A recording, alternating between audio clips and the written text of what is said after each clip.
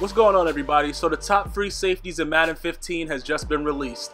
And Jarius Byrd at 96, I can't argue it. You know what I'm saying? I do know he was injured before he left Buffalo. I don't know if that bulge in his pants right there is his penis or if it's extra padding. It's a lot of things that's going on right now. Listen, the bottom line is the way he played last year, look, I got to give him credit. You know what I'm saying? Buffalo didn't think that he was worth the money. You know, the New Orleans Saints, shout out to my boys in New Orleans down there. Got a couple dudes out there that I know.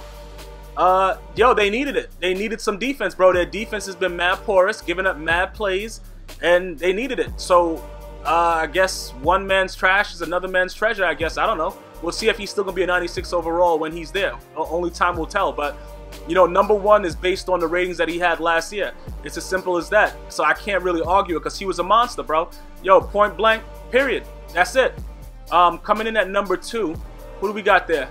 We got Earl Thomas. I thought that he would be #1 just for the simple fact that, you know, Super Bowl winning team, dude is mad fast and will pop the, yo, that dude will pop the pussy like a zit, dog. Like, I really just, you know, when I think about it, it's just, like, you know, the czar Danny Moore from EA Sports, like, yo, listen, if he's a czar, that it is what it is, bro. I just don't know. It's kind of a toss-up with me because I would rather have Earl Thomas.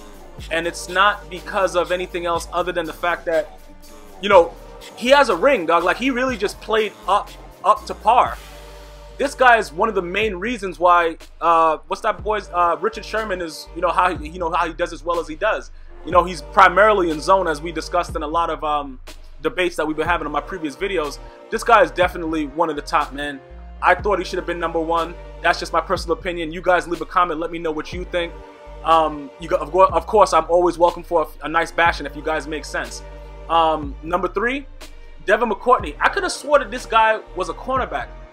Was he? Somebody correct me if I'm wrong, bro. You know I'm not saying I'm the guru at what positions people play. I just commentate and speak, dog. I could have swore I seen this man playing corner a whole lot, though. I didn't know. Did he move into free safety? I don't know. Somebody enlighten me. My Patriot fans, I know I got a lot of them out there. Even if you're new to the channel, definitely enlighten me. Let me know a little bit of history behind Devin McCourtney, because I just have a feeling that I know that Bill Belichick had him in as corner for a couple times, but he's definitely a very, very good secondary player. You know what I'm saying? Corner, free safety, in the stands, banging your girl. Like, this dude gets it in, dog. So I recognize the name all the time I see it, and you gotta remember, I'm over here in New York, so the Patriots play the Jets twice a year, so I see him all the time, but I could have sworn he was corner. Let me know if I'm wrong, if he was a cornerback, or if I'm just a straight-up douche. Either way, just let me know, bro. All right, coming in at #4, Eric Weddle. He signed a wild contract when the Chargers just, I didn't know what the charge, like, bro, I don't know. He's a great safety. Let me just start by saying that.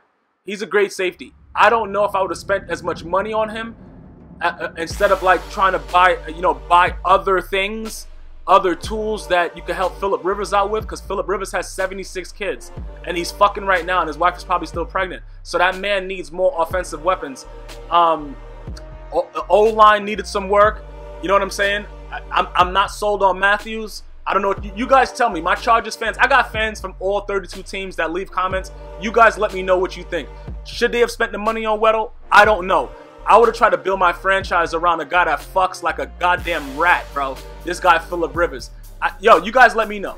Let me know what the deal is. I definitely think he should be in the top 5, but I wouldn't have paid as much money for him, but that's the reasoning behind him being there. I would have to assume that. Coming in at #5, none other than Charles Woodson, man. This dude is the ageless wonder, and I'm still pissed that he didn't get that ring against the Patriots when they came up with the tuck rule. Yo, me and Charles Woodson go way back to when he was in college, bro, because he allegedly fucked one of my friend's girls when he was in college.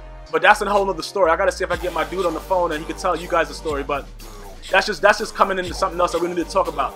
Other than that, this man, it's a major drop-off from 94 to 86, Mr. Czar Danny Moore, but it is what it is. I don't know if there was anybody in between that could have probably been there. I could name a few names, but I'm just going to keep it to myself. You let me know if you agree with this. Also, if you guys come up with a better top 5, you guys can follow me on Twitter and tweet your top 5s. If you guys tweet your top 5s and give me good enough reasoning for it, I will make a video with your top 5 and your name. But it has to be good reasoning. Remember to follow me on Twitter and give me your top 5. And until next time, it's always one love.